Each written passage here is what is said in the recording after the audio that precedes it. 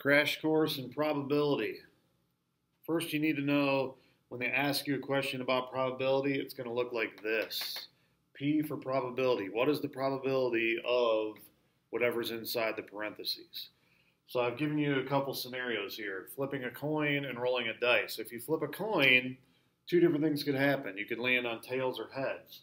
So when we write our answer to probability, we almost always write it as a fraction. At least we start off as a fraction. Sometimes we'll convert it to a decimal after that. But start with a fraction, and usually your answers will be in fraction form. So the fraction, the bottom number in the fraction, is the total outcomes, which is just a fancy way of saying how many different things could happen. So with a coin, two different things could happen. You could land on heads or tails. So the bottom number, the denominator of your fraction for a coin would be 2. And then the top number is whatever the outcome is desired, whatever you're trying to figure out the probability for. So let me just say probability of tails. What's the probability of flipping a tails? Well, out of our two outcomes that I listed all the outcomes here. There's two of them. One of them is tails, so it's 1/2. And then same thing with rolling a dice. What's the probability, say, of rolling a 3? Well, how many different outcomes are there? There's 6. There's 6 different numbers on the dice. How many of them are a 3? 1. So there's a 1 out of 6 chance of rolling a 3. Now that's pretty basic. That's your introduction to probability. What this test is more like is a combination of probabilities, multiple things going on at the same time. For example, what's the probability of flipping a T in your left hand and rolling a 2 in your right hand? So you're doing two things at once.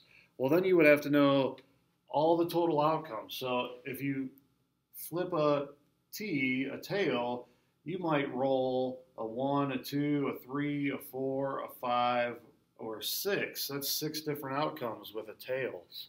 You could have a tails with any one of these 6. And then it's the same thing if the coin lands on heads. It could be paired with any one of these 6 numbers. So there's 6 different outcomes for tails, and there's 6 different outcomes for heads. That's 12 different outcomes. How many of them are specifically tails and 2? Just one of them, 1 out of the 12.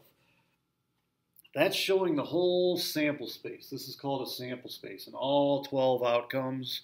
And then you can pick out of those 12 how many of them are T and 2, just one of them. The faster way to do an AND problem is to just figure out the probability of each one individually. So what's the probability of flipping tails? 1/2. What's the probability of rolling a 2? 1/6. And means to multiply. 1/2 times 1/6 is 1/12. So there's 1 out of these 12 outcomes is T and 2, and 1/2 times 1/6 is 1/12. So no matter which way you do this, you should get 1/12 as your answer. All right, and it doesn't necessarily have to be dice and coins. You could be shopping for shoes, and you could have 3 different kinds of shoes: Nike, Converse, and Vans, and they could come in 4 different colors, and let's just say red, green, purple, and orange. So how many different outcomes would there be? Well, each shoe has 4 different colors with it, and there's 3 different shoes, so 3 outcomes here, 4 outcomes there.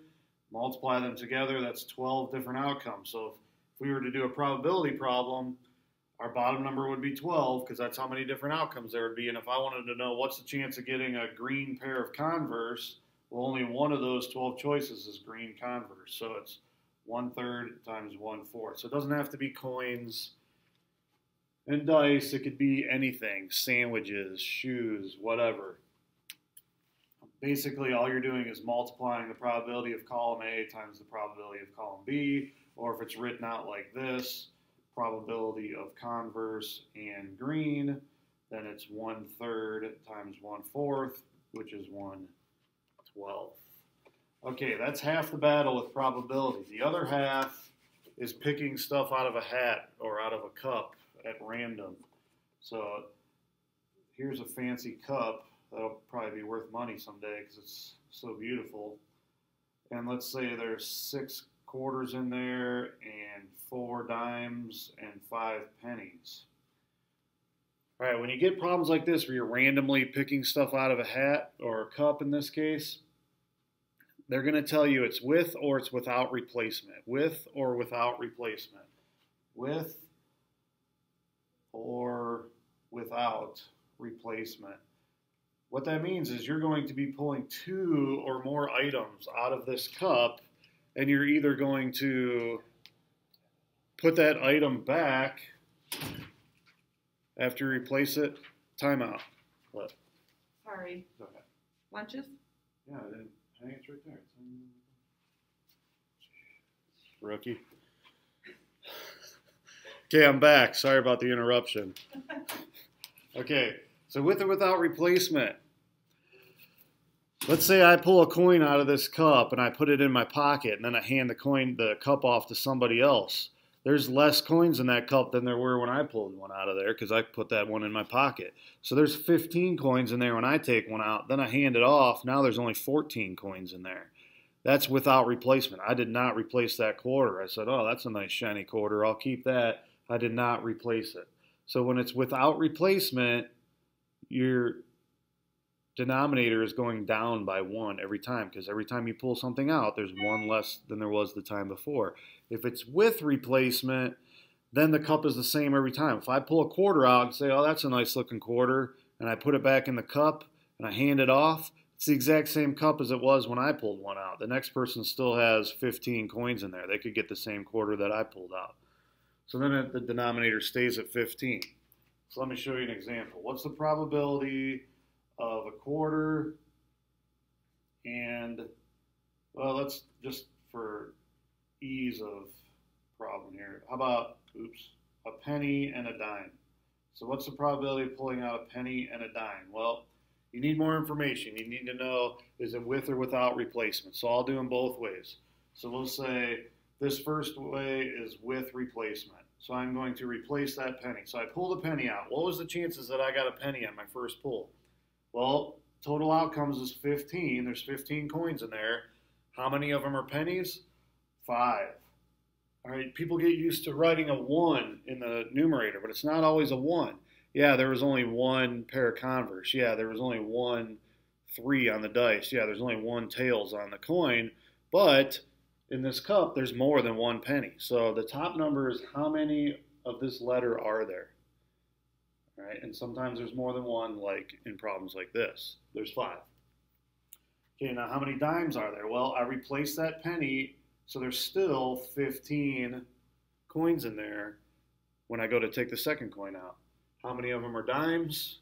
4. All right, and then it's just a multiplication problem, and you're going to have to reduce this fraction, so you might as well reduce it first to make your life easier. Turn this into a 1/3 times 4/15, and then you get 4 over 45, and that's your answer.